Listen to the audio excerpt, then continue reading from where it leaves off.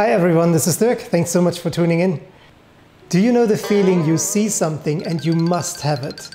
This is how I felt when I saw the TTArtisan 40mm f2.8 macro lens. I thought, it's a TTArtisan and for only $100, what can go wrong, right? So here it is, and we're going to take a look, see how it performs and how usable it is. You know me, I love the TTArtisan manufacturer seal on the box.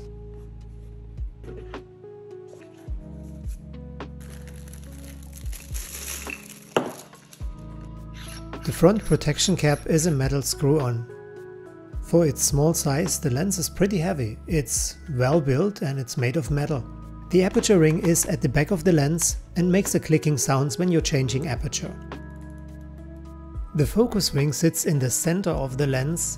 It has a very long travel distance, especially when you want to reach the magnification. It has a strong resistance and for my taste it is a bit too stiff. Now let's take a look at sharpness in the center and the corners. Already at f2.8 we have a good center sharpness.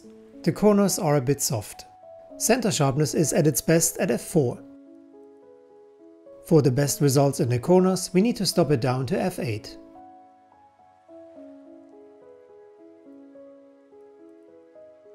Using a tripod you can get really close and you can see details that are unbelievable. The minimum focusing distance is close to nothing.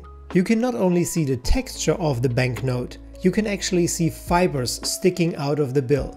And yes, this is the very banknote that I'm using to test the center sharpness. The pincushion distortion is really minor and all the vignetting is gone after f4. As long as your camera is stabilized, you will get great results. But even so, focusing is a bit challenging.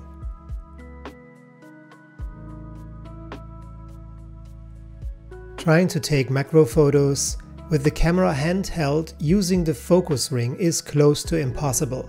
I mentioned before that the focus ring is way too stiff and it takes only a tiny movement to get your subject out of focus.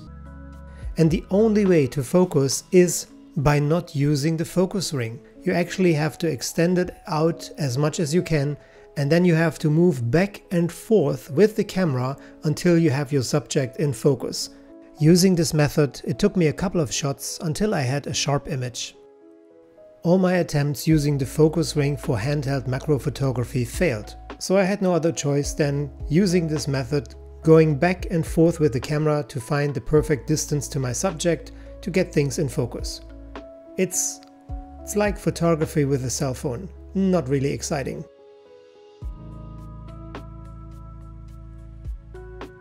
I'm not saying you can't create amazing images. It's just a different way to accomplish those, and for me this is not very satisfying photography.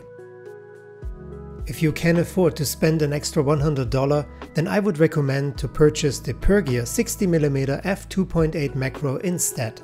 Here I'm testing the TTArtisan 40mm f2.8 as a portrait lens, and I have to say focusing was easy and also the result is okay.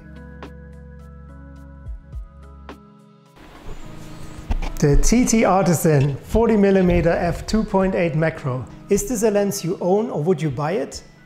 Let me know your thoughts in the comments below, and if you like this video, leave a thumbs up and hit the subscribe button. Thanks so much for watching this and tune in soon again. Bye for now.